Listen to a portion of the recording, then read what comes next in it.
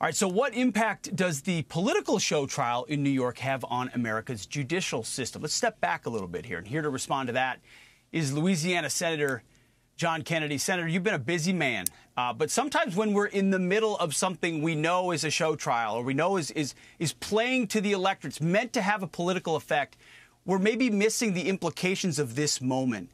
How significant is this weaponization in the history of our judicial system, and what course is this setting us on?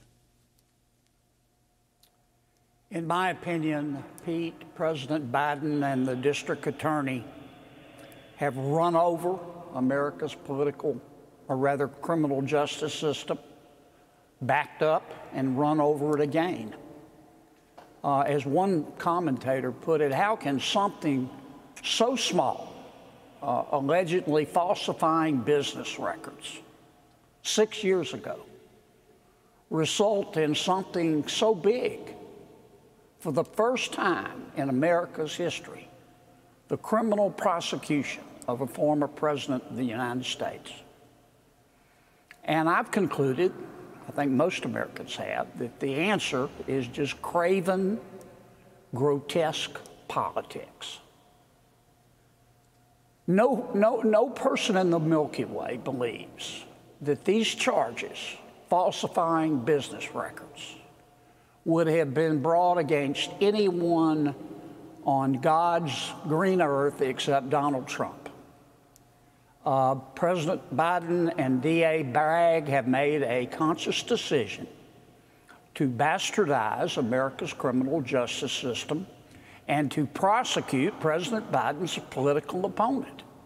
I don't believe President Trump would be being prosecuted but for the fact he's running against President Biden. And as I've said before, this is the sort of thing that happens in countries whose Powerball jackpot is 287 chickens and a goat. This is not supposed to happen in America. Now that they have done it, though, they may be the first, but they won't be the last. They have summoned spirits they can't control.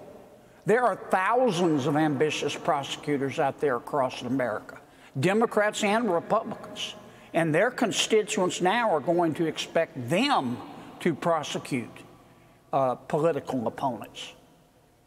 President Biden, for his own politics, has placed the American criminal justice system ass deep in insanity. And he and Mr. Bragg ought to hide their head in a bag. It's grotesque, in my opinion. You're exactly right. Senator, they've started it. The question is the next step.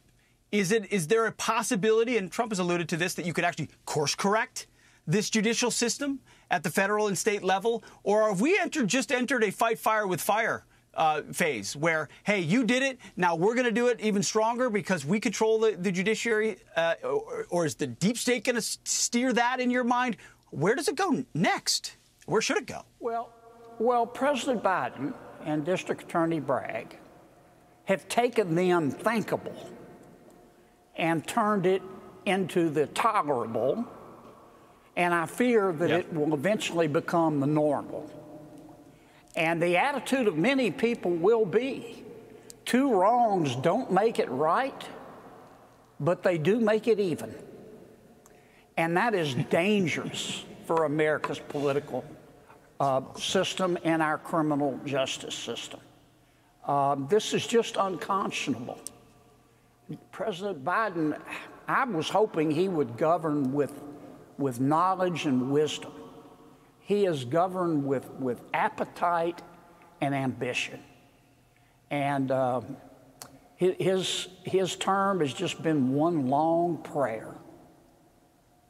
The only way, I'll just say this, Pete, the only way we're going to find justice in America is in a voting booth. Amen to that. I think the largest jury of all, the American people, are going to have to put this back on course. You're right. It doesn't make it right, but it does make it even. And I know a lot of people who certainly feel that way. Senator Kennedy, thank you for your time tonight. Hey, Sean Hannity here. Hey, click here to subscribe to Fox News YouTube page and catch our hottest interviews and most compelling analysis. You will not get it anywhere else.